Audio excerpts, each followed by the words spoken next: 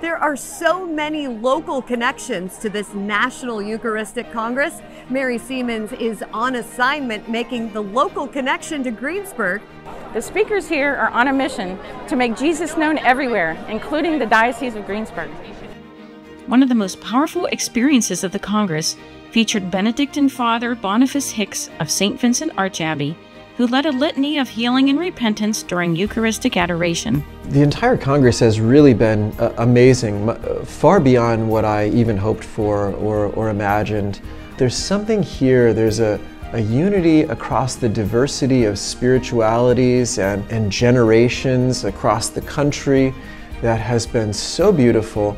And I experienced that especially powerfully in the time of Eucharistic prayer as the Blessed Sacrament was brought to the floor of the stadium, lifted up on an altar, all of the lights coming down upon the Lord, and then settling into more silence, and 50,000 people falling to their knees before Jesus Christ.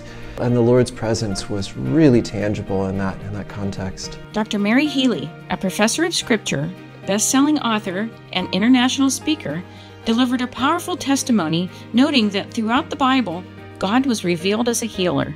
For the last 10, 11 years, the Lord has led me on a journey of understanding in a much deeper way how much He loves to heal and wants to heal far more often than we think, physically, emotionally, psychologically, and spiritually.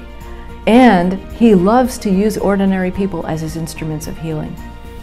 After my talk this morning, and then Father Matthias and I leading prayers for healing, I was at a meet and greet. Well, this lady came up with tears streaming down her face. And she said, I had a healing. And she said, my left eye, I couldn't see out of my left eye. I was blind, and I can see. And she said, I can see your face. I can read that over there.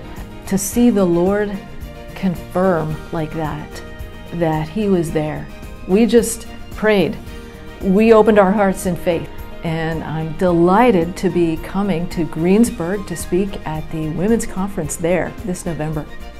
Oh, Dr. Mary Healy, first of all, I just love her, but she is one of the most influential women in our Catholic Church today.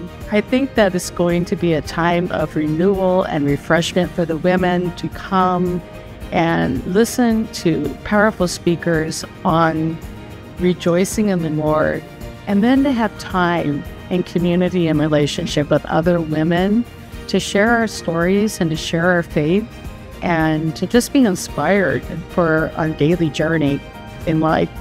For more information or to register for the Spirited Women's Conference, visit dioceseofgreensburg.org/spirited.